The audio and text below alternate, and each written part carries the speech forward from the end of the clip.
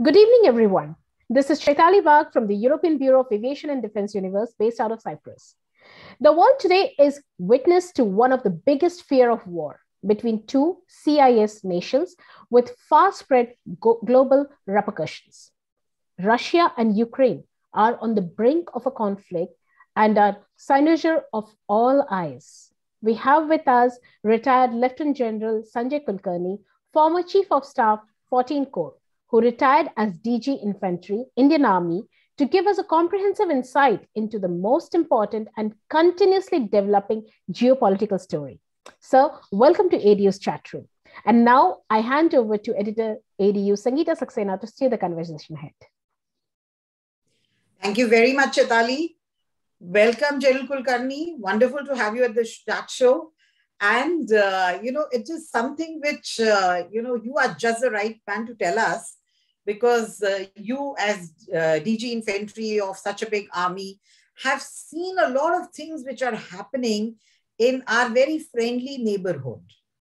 And, sir, no better than you to tell us about what is happening between these two countries, Russia and Ukraine, sir. Our audience would be very happy to know that. Thank you. Thank you for inviting me. And as always, a pleasure talking to you.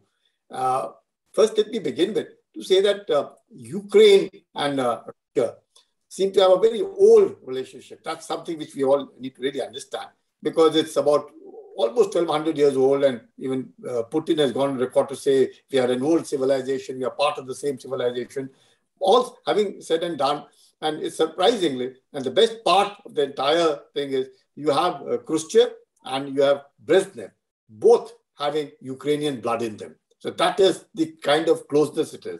But in 1991, finally, when we had the Soviet Union break up the 15 republics, of all of them, Ukraine was the second largest, number one.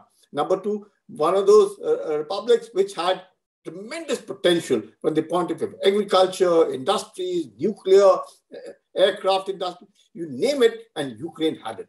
Now, Ukraine is almost a 6 lakh square kilometers of land. That is one. That is almost, you could say, a little smaller than Afghanistan. That's the way I look at it.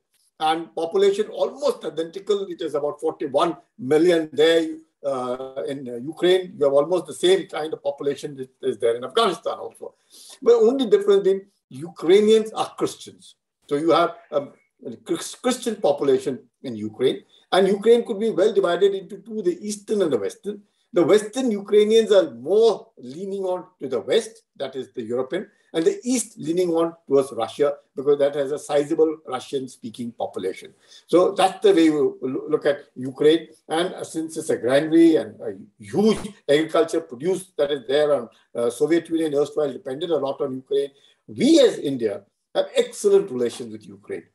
Today also, we have about 20,000 students, and a lot into medical and a lot into software industry, which are there working. So we have an excellent old relationship with Ukraine.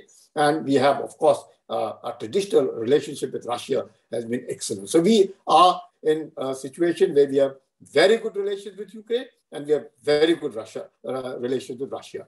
So having said that, and you see the kind of Ukraine, after 1991, that's where the whole thing starts. Because after all, when the Soviet Union broke and the republics, 15 of them broke away from the erstwhile Soviet Union, at that point of time when Germany got united and Gorbachev, and the thing was in his hand, he was promised that once the Soviet Union also disintegrates in the manner that it will be, NATO would not be allowed to come anywhere closer to the Eastern Europe and have any access that side. NATO always had 12 countries which formed NATO. That promise is what Putin has been reminding people, that you have gone back, because it was very clear, and Gorbachev and Helmut Kohl, then the German Chancellor, had an understanding that after the German reunification and the Soviet Union breakaway, they would not let NATO in any case come there. So the sphere of influence of the erstwhile Soviet Union, now the mantle with Russia, they would be able to handle it, the sphere of influence remaining without any effect. Didn't stay for too long. You find that in 1994, Hungary, Poland, and Czechoslovakia become NATO members. And finally, again, a little later by 2004, you have Romania, Bulgaria, Latvia, Lithuania, Estonia, Slovakia, Slovenia, all of these become joining NATO. Now, there was a lot of pressure on Ukraine also to join NATO. And Ukraine also, because as I said, the West Ukraine had more leaning towards Europe than it had towards Russia. Now, even Russia is part of the same thing, but they're more leaning towards the Western Europe, I would put it that way, and not towards Russia. Now, despite all that, and it is supposedly the Russians had a president in Ukraine at that point of time who was leaning towards Russia. And therefore, it was all going hunky-dory. It's when the virtual civil war started in which the Ukrainian president was thrown. And in 2013, that is where the whole thing starts, when the Ukrainians were now looking towards the European Union to become a part of it. But unfortunately, as it is, Ukraine is a very, very corrupt country, internal rifts and a corrupt country, resulting in the way that things are in Ukraine. Russia wanting its influence to be there, the sphere of influence, Ukrainians looking that side. However, by 2014, the Russians annexed Crimea. As soon as it annexed Crimea, that is where the sanctions starts on Russia. So all that we see of it today is nothing that has emerged just about 3 months or 4 months back. Now you see how far back we've gone. 91, we've gone to 99, and we've got down to 2004, and now 2014, the way it is. The Russians have been insisting that what we've been telling again and again, status quo ante. That means what developed in May of 1997, the same status quo ante should be there. That means NATO must pull out. And NATO means nothing but USA as they look at it, because that as the more power is USA in the entire thing. So they must pull out, which I don't think the USA would like to give in so easily, of pulling out from those NATO countries which have joined. So now NATO from 12 have become a union of 30 countries. So North Atlantic Treaty Organization of 30 countries. Most of these are the East European countries which were erstwhile part of the Soviet Union empire. So the Russians obviously are very, very, uncomfortable with the NATO moving in slowly and steadily. With the deployment of the air defense in these NATO countries, primarily Poland, you have Hungary, and all these, that is where the problem now starts more with Russia. And the way the Ukrainians are getting in a huge amount of military aid from USA, from the European Union, also makes it difficult, because then the Russians feel very, very uncomfortable that their sphere of influence is being threatened, and therefore they wouldn't want Georgia or Ukraine to be part of NATO. Now that is where it stands as on today. Now in this process, the Russians also instigated an insurgency of the separatist movement in a region which was little, I would say, northeast of Crimea, called Donbass. Now, in the Donbass region, where that insurgency, which is more propped up by the Russians, because there are more Russian-speaking people over there, though part of Ukraine, the sanctions on Russia started since 2014. The G8 became G7. So Russia was thrown out of that. And now again, sanctions on Russia, that the banks will not be able to go in for global sanctions, sanctions on Putin, his own extended family members, sanctions on those. So all that kind of a thing that is happening around, which obviously Putin now decides to take a step. Now look at the international situation at this point of time. You saw the naval chief of Germany giving a talk in which by the time he got back, he got sacked. Reason, he spoke something which from his heart, that, well, Putin must be respected. He said, well, Crimea is not likely to fall back again. It has now gone into the right. It is, China is a threat. What he really said was China is a threat, and Russia must engage with the West, and the Ukrainian crisis must be resolved through talks. So he saw, as a German, that yes, the threat is China, but if we start pushing Russia too much, then Russia would get closer to the Chinese group, and there would be Russia and China getting together, making it more difficult for others in that particular district. But Germans also had another, I would say, an interest in this entire thing. 39% of the gas which goes to Europe, Western Europe from Russia is the Russians are the supplier. Now, Russians are slowly and steadily twisting that, letting the oil prices and the gas prices go up. That Nord Stream 2 pipeline, where the Germans have said, okay, the sanction is there, we will not use it. The Americans have said, we will not allow the Russians to supply.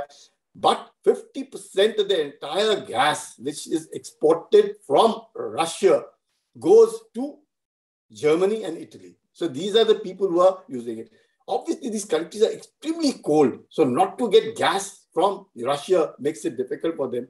Russia depends on revenue from the gas, and the West European countries depend on their gas for keeping themselves warm and heated up during the winter. Now, in such a catch-22 situation at a point of time when the Americans are wanting to show strength and deterrence so that their allies can stay with them, the Chinese are showing expansionism both in Ladakh and Taiwan in South China Sea. Here, the Russians are feeling cornered that the NATO is extending its arm and coming closer to Ukraine and Georgia. So slowly and steadily, as a part of all this, the Russians mobilized. Now, when the Russians mobilized almost a lakh of troops with in regions like East, they went and they have almost 30,000 troops now in Belarus. Now, Belarus has all along been with Russia. They have not gone towards the Western Europe. They have been with Russia. So within their own territory, what the Russians are trying to say that, well, all this mobilization is in their own territory. They are not likely to invade Ukraine. But, well, nothing, the West is not going to buy this story, what the Russians are going to be talking about, because they also have the intelligence sources, and everybody has been saying the kind of mobilization that the Russians have done in terms of heavy equipment and also troops that have moved up almost a lakh, that is virtually 70% of what is required in war. So if Russia was to really actually invade Ukraine, it wouldn't take them 48 hours also as the Ukraine would fall to Russia. So the Americans know. Americans cannot involve themselves militarily into as far as this place. The Chinese are, looking back and seeing if things go bad, if they go bad, then the Chinese are free to do what they want to do in Taiwan. So the American assistance to Taiwan can't come because the Russians and the Americans would have got involved in this case. The European Union don't want Chinese to have their say go. So there's a catch-22 situation. So therefore, the need is felt that the whole thing should get resolved by talks. The Normandy group, that is France, Germany, Ukraine, Russia, the ceasefire that they had, the ceasefire was basically about Donbass to ensure that the separatists would not be there, the Russians will pull out, there will be elections, and a partial autonomy would be given to that area. So the pressure of Donbass is on Ukraine. Russians are playing cleverly. They are not talking to Ukraine because they know it's no use talking to Ukraine because Ukraine is part of them, they feel. And if Ukraine is looking westward, then Ukraine can only be sorted out if West is sorted out. The West needs to be told that, look, you're stepping into Ukraine is a red line which we are not going to accept. Now, the Putin also, I remember when I was in Japan in 2002, the Russian officer had come then on course. And it was 2002, 1991, the Soviet Union had all these republics breaking away from them. You wouldn't believe the Russian officer who was there on the course was drawing a salary of about $100, $110 per month. Can you imagine? When at that point of time, I was drawing about $400 per month. Of course, the Americans who were there on the course were drawing about $6,500. The Japanese who were doing course with me, my rank, and everybody was drawing $6,500. So that, but notwithstanding that, he was drawing only 100, and he was quite clear. When you say you were dressed up and all, one could make out that they were going through a rough time. That is the time when Putin takes over, and Putin has almost, transformed Russia from what it was to what it is. So today, Russia has a per capita income of going over $12,000. So that is the kind of, so Putin is seen as someone who has changed the face of Russia. Putin is seen as a man who's put back again Russia into the orbit as it was during Soviet Union time, as what it was known to be having power. Of course, it has nuclear arsenal, much more than what the Americans have. But notwithstanding that, so Russia is back again to play a very, very strong and an important role in the world affairs. Now, Russia, though economically may not be as sound as it used to be earlier, with China taking up, if Russia and China again grouped together, that's where the whole situation and the difficulties with the Europeans are facing it. But the Russians have made it very clear, Ukraine or NATO, out. And not just that, they're also saying March or May of 1997 status quo. That means Hungary, Poland, Czechoslovakia, Slovenia, Lithuania, Latvia, Estonia, and Slovakia, and Slovenia, everywhere, wherever NATO has stepped in, they have to step out. That is the first. And in any case, in Ukraine, no scope and no chance. If you enter Ukraine, then Russia will do what it wants to do. Russia is also not very interested in invading Ukraine because Ukraine is part of them. They also know that. But the pressure is there because Putin wants to make the Russians feel good and important that, yes, you count. You're not a riff-raff. It is not a world of USA and the Western Europe or the Chinese. Russians count. So that kind of a thing is very clear. India has an excellent relationship because you can well see Mr. Putin coming for a 6-hour visit, traveling 9 hours. He travels 9 hours to come to Delhi to meet Mr. Modi, and it has this thing has almost 27 odd MOUs signed. The AK-20 for $5 billion. This thing is signed. So much so that shows that the government of India and the government of Russia are absolutely, and the personal relationship of our Prime Minister and the Putin is excellent. Otherwise, why would a man who has never stepped out other than once, and this is the only second time in 2 years of COVID, he steps out to India, he comes to Delhi, travels 9 hours for a 6-hour meeting.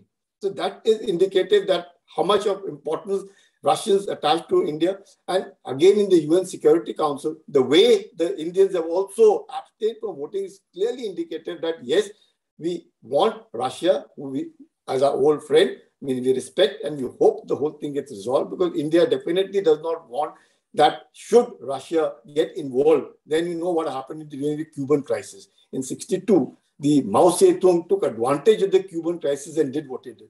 Here again, the Chinese would be looking for an opportunity like way because 2020, the whole Eastern Ladakh thing started because of COVID. And they would be looking for an opportunity that since the Russians are involved, Russians are supposedly very dear friends of the Indians. The Americans are also very close to India, but all of them are involved in somewhere else.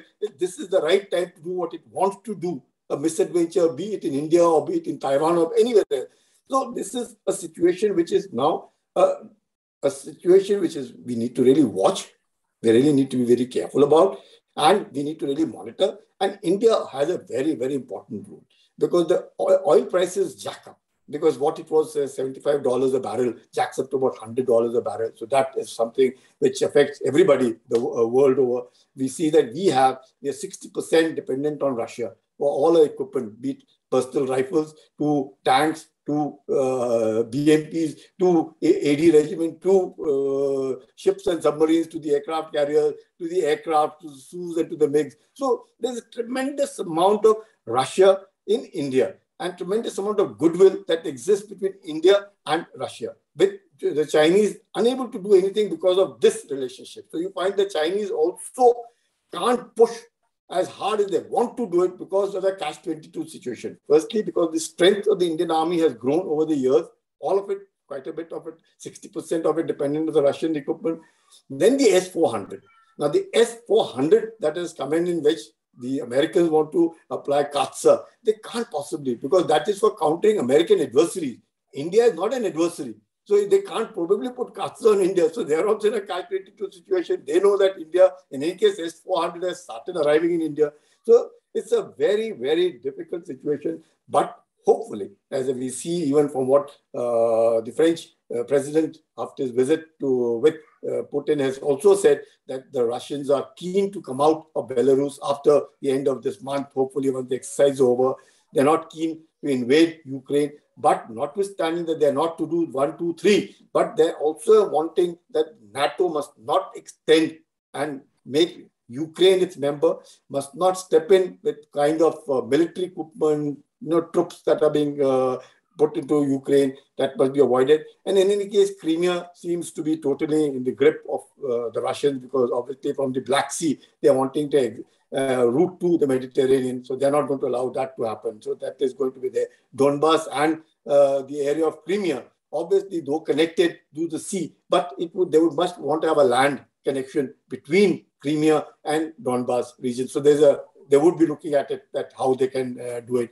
They would pressurize Ukraine as much as they can to ensure that it remains within the Russian sphere of influence. Georgia also in the same manner. So there's a lot that is happening there at this point of time. But notwithstanding all that, I don't see, my personal reading is that I don't see that there is a war which will erupt so soon, because the Russians also would want to be resolved peacefully. The Americans are not in a situation to put in maximum 10,000 or 15,000 after what has happened in Afghanistan. They are not going to do, again, unnecessarily step into, though part of NATO, to step into Ukraine to fight with Russia. That they wouldn't want to do. The European Union itself is so much dependent on the Russian gas that they wouldn't want to do anything so drastic that their own gas supplies get cut off. So it's all each one wanting to exert himself, each one wanting to show that they count, and that at no point of time is now an ego in which the Russians would not want them to come to Ukraine. Ukraine, much that it wants to go towards the West Europe, wouldn't be allowed to go there. So they remain within the Russian influence, and all of it remains. But yes, the Russian demand of a status quo ante of 1997, in which now that the NATO members are 30 to revert back to 12, probably that may not be acceptable, because all along, for all these years, from 1999 to 2004, to the latest being I think the Macedonia, in 2020, have become member of the NATO. So it is not possible. I don't visualize, but definitely the West will ensure that they do not do anything which they cross the red line in Ukraine and in Georgia. In Belarus, in any case, it's a Russian thing. So they also have kind of arrangements with Kazakhstan, where things went wrong and how the Russians quickly moved in and ensured that the whole thing was settled peacefully. So there is a lot that the Russians are wanting to show to the world, that they are not defunct as what the world might want to look at Russia as having not been the erstwhile Soviet Union empire. Russia counts, Russia will count. And I said my personal, what I saw of the Russian colonel when I met him in Japan in 2002, to what he was then and to what Russia is today. I think the credit goes obviously to Mr. Putin to have taken Russia to such a great height that you have a good per capita income to count.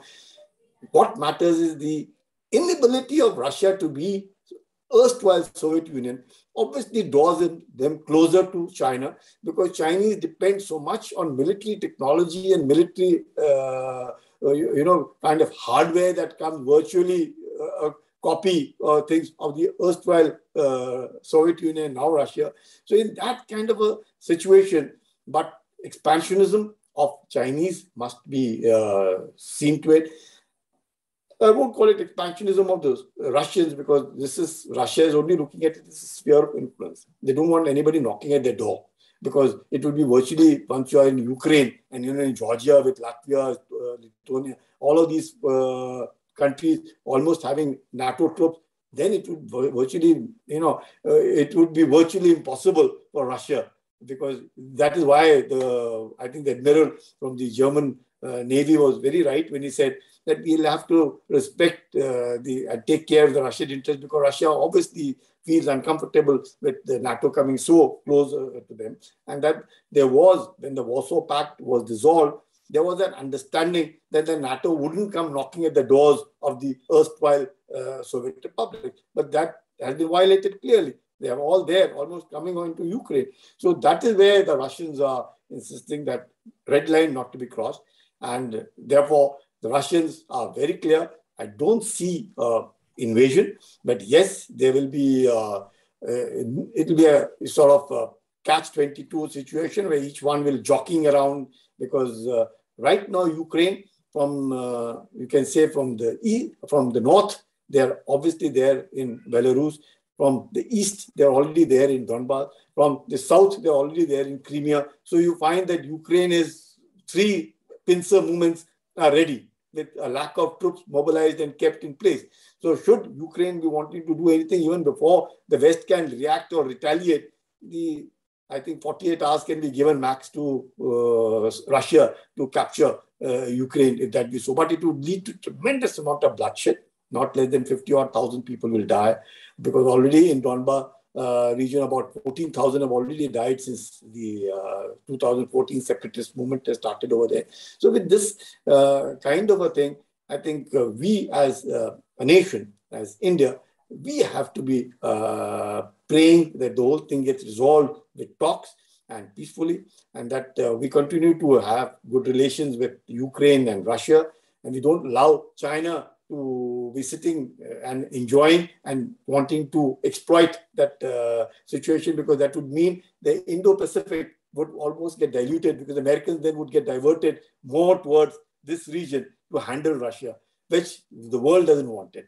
So that is where it stays today. Yeah. Right, sir. I mean, that was wonderful. I really didn't want to interrupt you. And you've actually given a beautiful picture of the complete thing.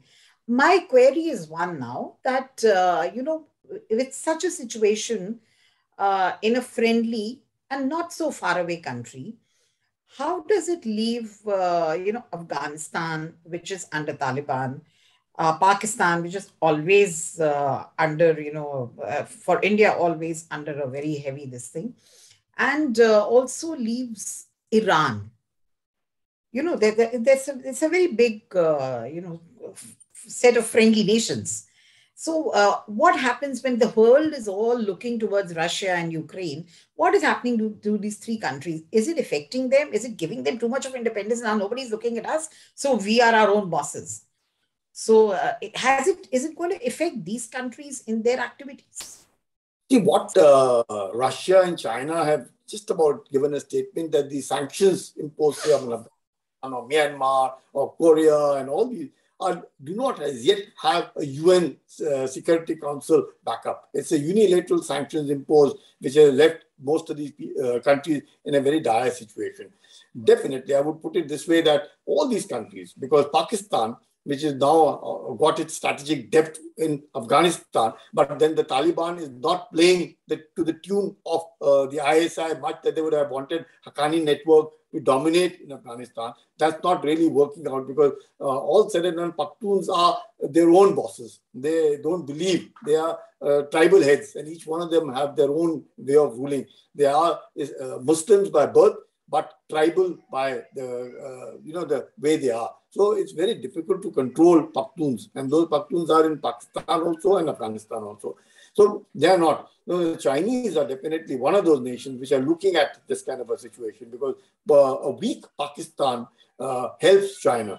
And Pakistan is a hate India country, which it thrives only on hate India and thrives on destabilizing India. So in that context, the Pakistani ego gets satisfied with the Chinese backing them up. Economy which is totally ruined. You find Imran Khan, the kind of treatment he has been given in Beijing, itself speaks that he couldn't even meet Xi Jinping, and it had to be a virtual meeting with them. And he was hopeful that he would get about $3 to $5 billion of aid from China. So that also as yet has not come in. So much that he has said, this thing that yes, we ensure that the CPEC, we will guarantee support and we will not let any Chinese get injured, hurt. But the Chinese are looking at it that our investments in Pakistan, much that we are looking at $70 billion, nothing as yet has actually, they haven't got the returns as yet. And Pakistan slowly and steadily is getting in debt. So you find Pakistan destabilized. Afghanistan is not enough. It's in a situation which is always was dependent. 70% dependency of Afghanistan has been on external aid. So as long as America was there, they got what they wanted, and they were quite happy to be there. The women were empowered. They saw everybody was on mobile connectivity, a lot of freedom, a lot of education, a lot of development that took place. Afghanistan, of what it was 25 years back into what you see Afghanistan today. You see a developed Kabul, not the kind of Kabul that one would have seen of Kabuliwala days. So there's a tremendous difference between So Americans have pulled out. Obviously, Americans have pulled out, leaving the entire thing. The Russians are not going to step in because once bitten, twice shy. They are not going to get into Afghanistan. So only Pakistan. Pakistan's absolutely bankrupt. So there is no way they can help. The Durand line itself, Pakistan is not able to influence on the Durand line, where the Taliban is just pushing them and saying that they are not going to fence it more than what they've already done. So the Durand line doesn't exist because all the openings and the route between Afghanistan and Pakistan for the Pakhtuns is free. So that is the situation over there. So with this kind of a thing where the minerals or some of those, minerals of the Wakhan corridor and all of it, which the Chinese are eyeing, which the Chinese, even if they invest a lot of money into it, even though that is all capital intensive investments. So that is not going to generate employment in Afghanistan. So Afghan is going to be in a situation where no employment. Chinese will take away the investment because obviously China is a country where if it invests $1, it will take back $4. So China is not going to invest money wherein it is $1 is to $1. It's not possible. So that is very, very clear. So in this kind of a situation, what do we do? Because these countries are our neighbors. China is our neighbor, Pakistan is our neighbor, Afghanistan, Myanmar, all these countries, Nepal, Sri Lanka, all these countries that are in and around us with whom Chinese are interacting and making them virtually their surrogate states slowly and steadily. Whatever it might be, the influence of Chinese is quite heavy. Even Bangladesh slowly and steadily is, finding itself because exports from Bangladesh to any country are all Chinese. Basically, it is the Chinese industry, Chinese machinery, and only the manpower which is there. So all that is happening. I look at it that in this situation, self-reliance, what we've been talking about in matters of security for India, absolutely essential. Atmanirbhar, what we talk about, America will be our friend, Russians will remain our buddy, Pakistan and China we will be their nightmare, and all our neighbors will be looking at us for assurance, insurance, and warranty that yes, there's a country like India which seems Atmanirbhar, which seems confident, which seems doesn't depend on anybody, has the ability to show eyes and hold its ground.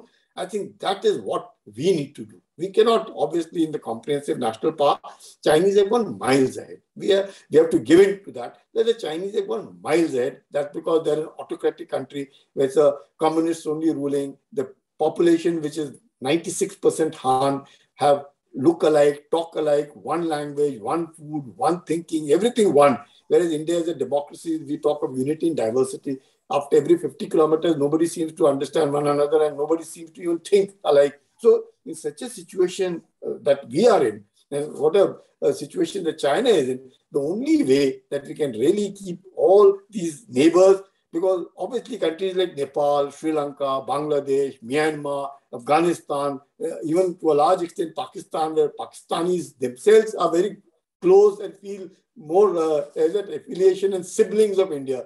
So once India becomes strong, India especially becomes Atmanirbhar and self-reliant in terms of security, is able to handle its territorial integrity and sovereignty with grace and with deterrence and ability to be able to give it back.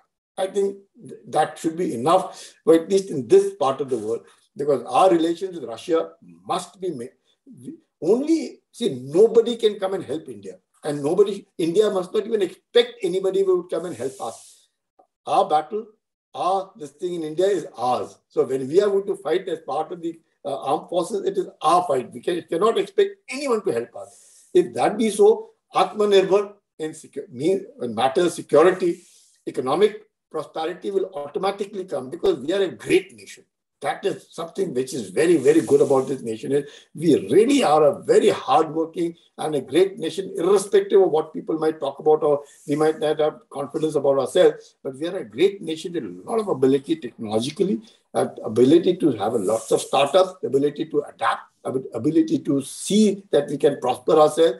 In such a situation that we are in, matters of security, Atmanirbhar Bharat will see us through great amount of crisis, and there will be no crisis because a strong India is good for the world. Strong India is good for us. And obviously, we are going to be among the top 5 in terms of economy, in terms of armed forces, in terms of deterrence, in terms of missiles, in terms of nuclear power, in terms of cyber security, in terms of space, artificial intelligence. I think we are there.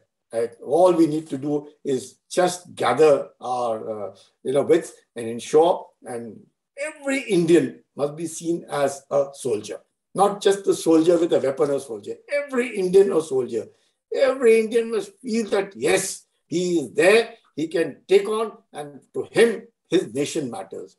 You will find nothing can stop us. The world will look at us, and we are strong, the world will respect us. I look at it that way because respect of the world lies in our hand. And what lies in our hand is our own strength that we are capable. That's how. Yes, absolutely, sir. Absolutely. I mean, what you've said is absolutely true. And so lastly, my last thing which I want to understand from you is that, we abstained from the vote in United Nations. Russia is our friend, but so is United States our friend. Now, have we balanced the tightrope well in this situation? That's something which I'd like to understand from an expert like you. I think yes. I think yes. Reason is that first and foremost, as I said, our excellent traditional relationship with Russia has absolutely been there right through. With Ukraine also, since we have a sizable number of student population there, plus the software technicians over there. With America, we have developed a new kind of relationship after the way things have changed the world over, after seeing what Chinese are doing. And our own association as part of the Quad, our own multilateral relationship with USA, I think we balanced it very well. Much that USA might, you might hear voices of Katsa coming up and, don't go towards Russia. Irrespective of that, USA understands India's need to be close to Russia. The USA understands that India's closeness with Russia will also keep China at bay, will also be able to handle China very well. And therefore, their need today is a China threat that the world needs to look at it. If the world needs to see Chinese threat, their wolf diplomacy, their kind of, debt diplomacy that they work on.